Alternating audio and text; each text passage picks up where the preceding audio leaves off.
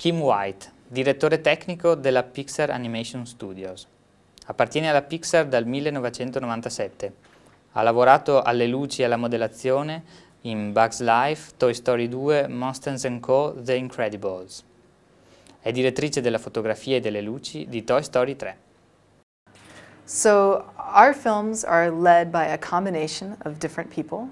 We have a supervising technical director who oversees all things technical on the film and helps facilitate things getting done. So for instance, things like the lighting and the shading, he just makes sure that everything technical goes smoothly.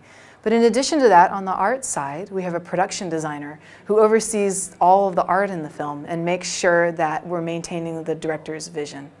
So the key emotions that we worked on for Toy Story 3 were fear. We worked on fear quite a bit because it's kind of a dark movie.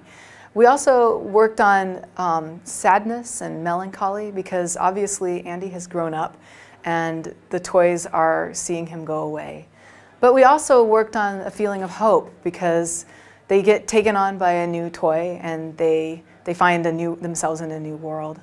So although my background is in art, I also needed to be fairly technical to be in this role.